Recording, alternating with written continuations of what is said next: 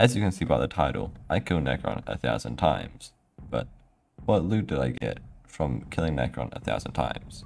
I got 32 fuming potato books, 17 recoms, 1 shadow warp, 1 with a shield, 4 implosions, 7 auto recoms, 61 precursor gears, 89 with a catalyst, 12 with the bloods, 13 with the boots, 11 with the leggings, 7 with the chest plates, and a 1 Necron handle. So if you're still here, 23% of you subscribed, so just please subscribe, it helps me out.